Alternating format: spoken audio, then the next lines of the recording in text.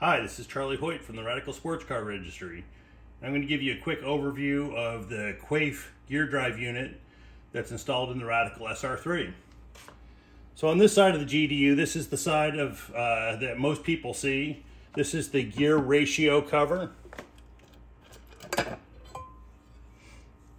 I take off that cover, you can see these are the gear ratios. The input from the engine comes in from this side, rotates through these gears, and goes over to the business side of the gear drive unit. These gears are easily changed if you want to change the final drive ratio of the gear drive unit. I flip it over to the other side.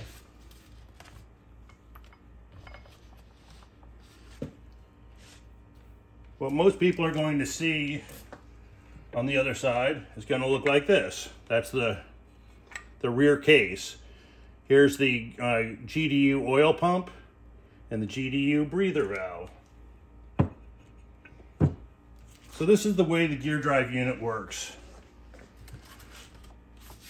The main pieces are the input shaft, and from the input shaft, the power goes through the input shaft, through the ratio gears, into the main shaft here, over to the idler shaft, and then to the differential shaft. This is where the axles are, one on each side. This is the reversing lever, or the reversing fork. In the down position, that's forward. So with engine power, it goes through here.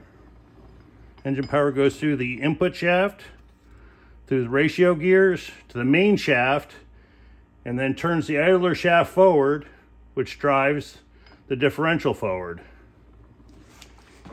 If you pull the reverse handle inside the car, that'll pull that fork up, and then as the engine rotates, you'll see that the power still goes in the same path, but it's going through the reverse gear over to the idler gear to the differential, driving the differential in reverse.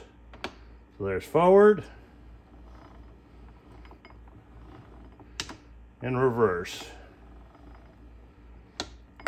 So that's a quick overview of the Radical Quaife gear drive unit. If you have any other questions, come visit us on our website, which is radicalsportscarregistry.com. Thank you very much.